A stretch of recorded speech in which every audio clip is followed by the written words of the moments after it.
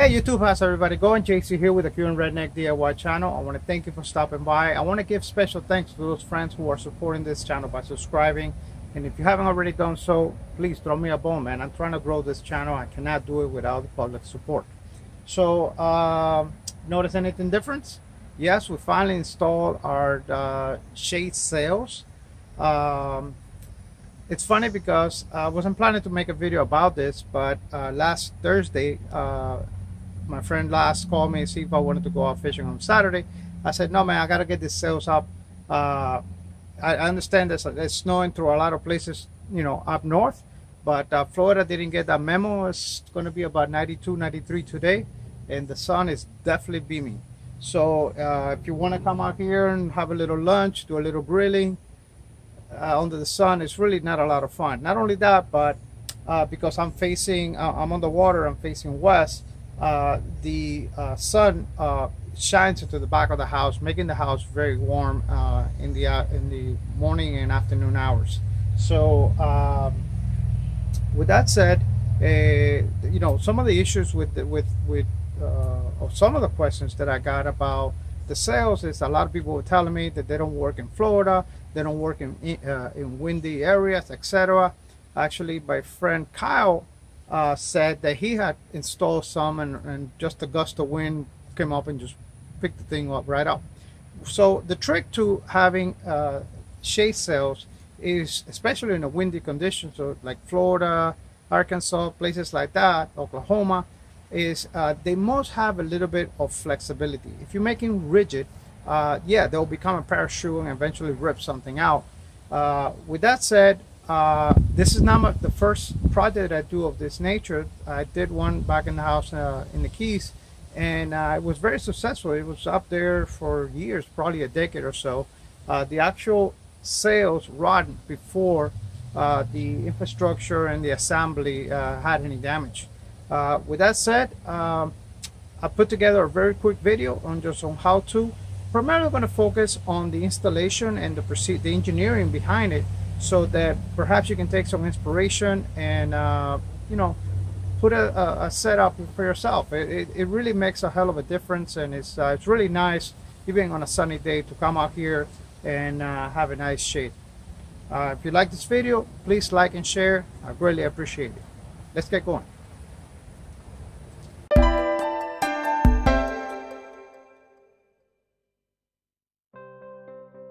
Okay, before we get going, I want to start and share with you my mistakes. My original design called for 3 triangular 𝐬𝐚𝐢𝐥𝐬s, 2 facing away from the house and 1 facing in. The issue with that is that these things are not really triangular, but rather a shape that looks like this. As you can see, there is a huge gap between them.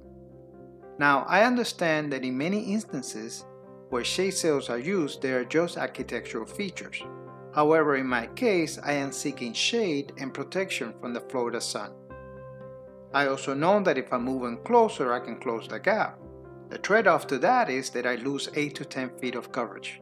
So what I ended up doing is ordering a rectangular piece to cover the gap, and here's what it looks like. With that out of the way, I want to highlight a feature that is 100% optional, but something that I have future plans for, so I decided to address it now.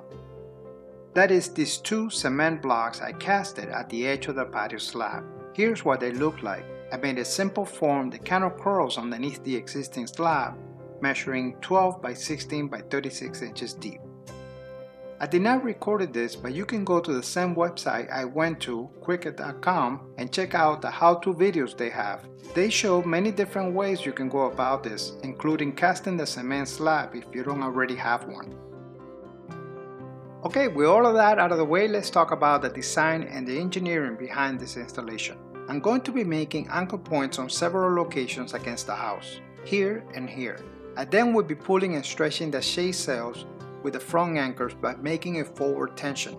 I will accomplish this by mounting my columns on hinges and pulling down using ratchet tie straps, something like this. Okay, so no more drawings, I promise. Let's get down to business by installing the anchors on the side of the house.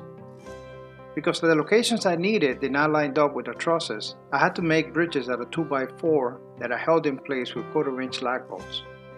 My first set of anchors consists of 3 1/2-inch by 4-inch long eyebolts, and I drilled them at equal distance. I figured out the spacing between them by measuring each of the sails and adding 12 inches to the distance between the anchor points. Note that all of my sails were off-spec dimension-wise. I strongly recommend measuring your sails and not counting on the dimensions on the package. The reason I did the anchoring in 2 different ways is because I already had the 2 outer triangles up, and I did not want to take down the whole thing. So what I ended up doing is making a rig out of 2 eye bolts and a coupler nut. Okay, with that out of the way, let's focus on the columns. The columns are nothing more than 4 10-foot 2x4s. Why 2x4s? Well, they are cheaper than 4x4s, and the ability of being able to mismatch or line up the grain in different directions, pretty much the same way the plywood works, makes them stronger than a single 4x4. After gluing them, I put wood screws every 6 inches alternating from face to face. And after filling all the screw heads with caulking, including the seam in between the 2 studs, I gave them 2 heavy coats of outdoor paints to match the exterior color of the house. I then proceeded to install the hardware. Please check the blog CubanRedneck.com for a list of materials, but nevertheless I'll do my best to list them here. You are going to need 2 12-inch barn hinges, sometimes called T-hinges. I'm using the ones from Harbor Freight. You're also going to need 4 additional threaded eye bolts.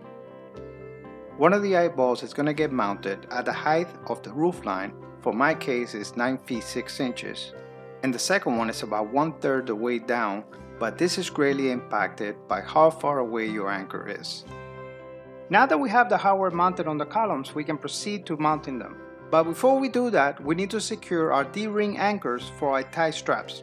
Once again, I chose a set from Harbor Freight just because they were very affordable. With that out of the way, we can proceed to marking and pre-drilling the holes for the hinges at the bottom of the column. For fasteners, I chose a combination of expansion studs and concrete screws, also known as top guns. Simply, I am not sure what the strength of this cement is. It's only been a few days since I cast it, and in fact, it looks a little dark. It's not fully cured. After securing all 4 anchor points, I decided to make a quick dry fit and test my design. It was then I realized that I had a little bit too much lateral play on my columns. With the daylights dwindling down, I ran over to Lowe's and had them cut 2 10-foot 3/4-inch pipes to 94 inches in length, and also have them rethread the ends. I also picked up a coupler as well as 2 flanges. After assembling the rig, I gave it a quick sanding and a wipe of acetone and a coat of fast-drying metal protecting enamel.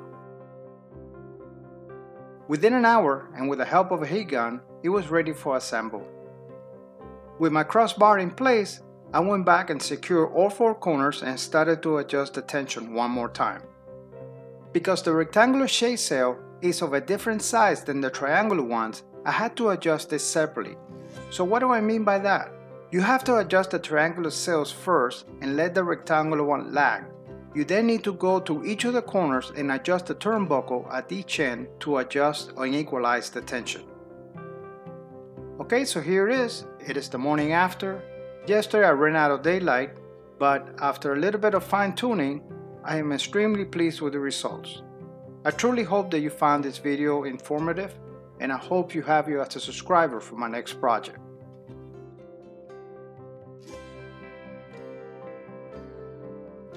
Please support this channel by subscribing, liking, and sharing. Thank you.